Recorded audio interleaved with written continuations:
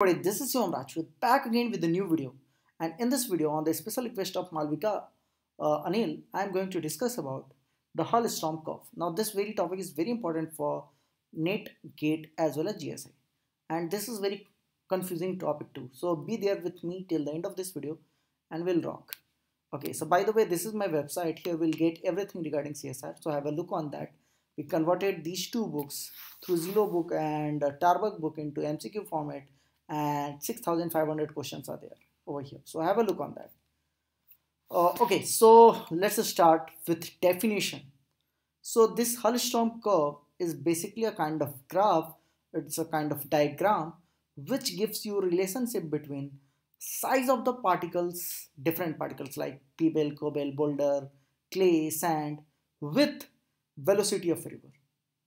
And finally it will give you how and under which velocity condition, under which particle size, these particular sediments are either getting eroded, getting deposited or transported.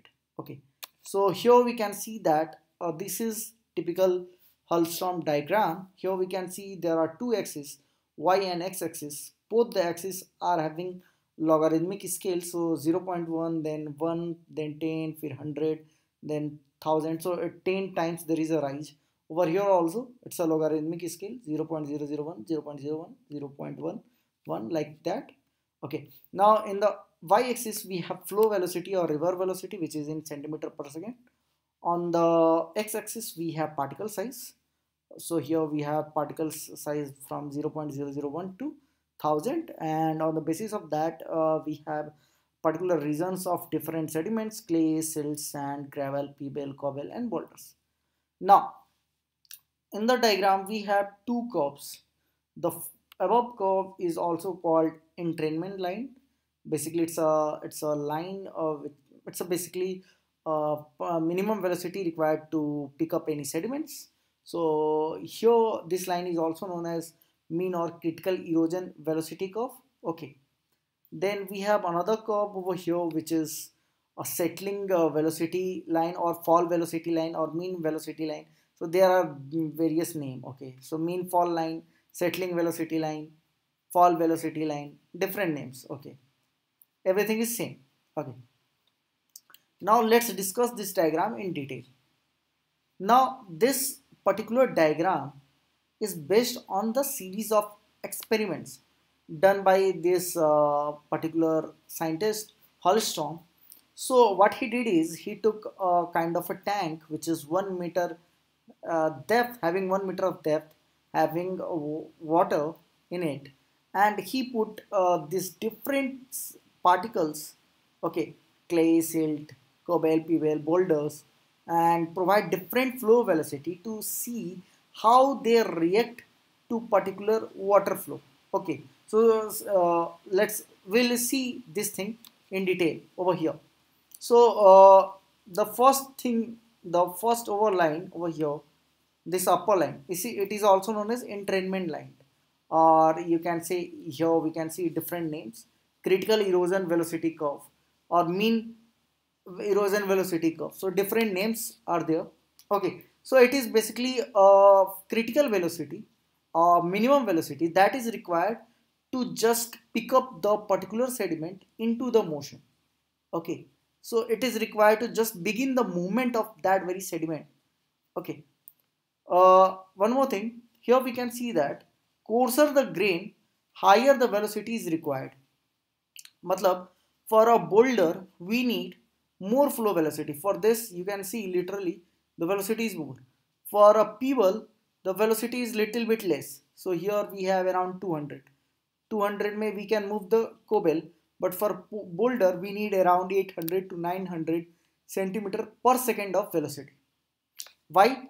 Because the size of boulder over here you can see literally it is around you can say 3 to 400, and for a cobble the size is relatively less, it's only 20. You can see at this point it is 20. So you can say that coarser the grain, higher the velocity is required. But what about these clay? Here we can see that the flow velocity for clay is equal to the flow velocity of cobble, but the size is very less. Here it is 0.001, while for cobble the size is around 20, you can say. Why it is so? It's all because here we have clay particles. These fine clay particles have, you can say, electrostatic charge on it, and because of that they have some kind of cohesive force, some kind of clumping nature. They clump together, and in this way they basically resist to erosion. Okay, so if you provide more velocity also, it will resist. That's the reason why for a movement of clay we need high flow velocities, which is equal to cobble, sometimes it is equal to cobbles. Okay, itni velocity chahiye. Why? Because of the charges on clays. Okay, so this is the reason why we have these kind of curve. It's not like this. According to this statement, the coarser the grain, higher the velocity is required. The curve should be parallel to the downward curve. But instead of this parallel curve, we have somehow a U-shaped curve. The reason is the electrostatic charge present on the clay. Now think of it. Suppose we have a 1 meter depth deep tank having a flow velocity of we have flow velocity of 100. Okay, at this situation we have say pebble of 10 millimeter size. Is it moving or is it stationary? So you can see that at 100 centimeter per second and at 10 over here, 10 is over here, so it is somewhere here. This point matches somewhere here. It is not, you can say it is not deposited yet. Here this particular pebble will transport it. Okay, if we further decrease the velocity, in that case it is in the stationary condition. Say we keep it flow velocity 1 centimeter per second. In that situation it will stationary. If we increase the flow velocity, it starts moving, and if you further increase, it is so kind of erosion, this thing also, erosion process also. So in a case of erosion, it is basically required a minimum velocity to pick the sediment up. Okay, if we decrease the velocity, it get deposited. Okay, is this clear? Now if we say we have a combination of sediment where a sand is mixed with pebble, cobble and boulder. We kept all these mixtures into 1 meter deep tank. Okay, and we start providing say flow velocity of 200 centimeter per second. Now for 200 centimeter per second, you can see anything which is behind, in the left side of this line. This is 200 line, 100, 200. So which is in this side of line will start moving. But what about the cobble and boulders? So देखो 200 line is somewhere here, no, 200 line is somewhere here. So pebble will move, sand will move, even silt will move. Okay, the clay will not move. For clay we need further more energy. Okay, so these much of things will move, but for cobble and pebble we need further energy, we need further flow velocity. Okay, so in this way he conducted the experiment and saw under which situation which particle will move, and then finally he draw curve like this. Okay, now let's discuss about the lower line. So this lower line is basically gives you the relationship between the flow velocity, which is over here on the y-axis, and a particle which is already in motion. So transportation means it is already getting transported in different ways, like saltation, through siltation, through rolling and all. Okay, so different ways are there. Okay, now here this line gives you critical velocity for the deposition of sediment, a fall velocity for the deposition of sediment. So if you provide suppose energy more than that, in case critical velocity for say deposition of pebble is say it is 20 for a 8 millimeter particle.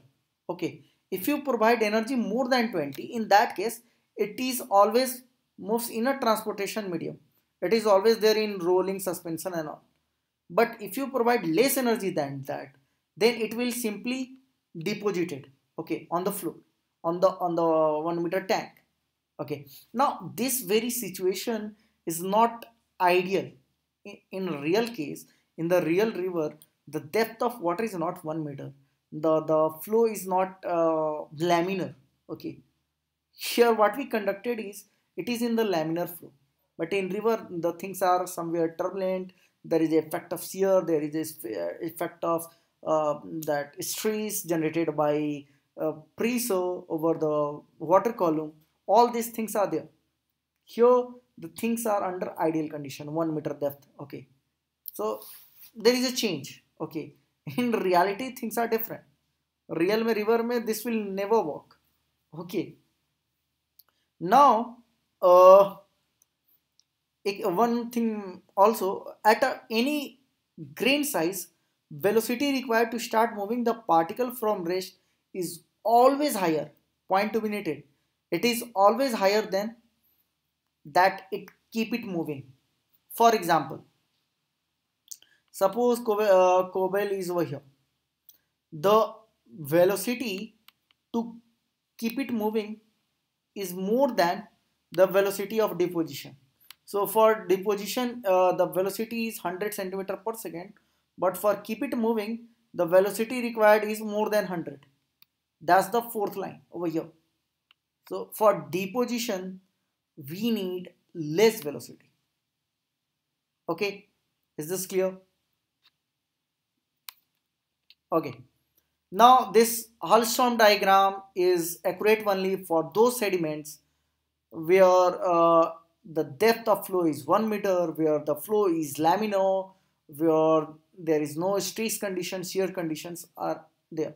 Okay, so these are basically demerits, you can say, or it is not valid everywhere, you can say. Okay, the problem is that the forces that are required to move the sediment are not only related to flow velocity, but at the same time there are different forces which can affect the movement. It's not the flow velocity only. Okay, it can be shear, it can be a stress, it can be a overlying pressure. Okay, now the boundary shear stress is particularly important force, and it varies with the flow depth. Okay, so this shear stress is very important, already discussed earlier. Okay, clear? Sorry for this disturbance, guys. Okay, now one more thing, I have a question. Suppose you have a cobble and no, we have suppose you have a pebble and a clay. Now you have to tell me where you need more energy, for where you need more flow velocity for the movement, in a case of pebble or in a case of clay. Here we can see that the line of clay and pebble is different. You have to see and you have to tell me where you need more energy. Okay, more flow velocity. Okay, so give me the answer in the comment section, and till then stay tuned, stay curious. Bye everybody, thank you very much.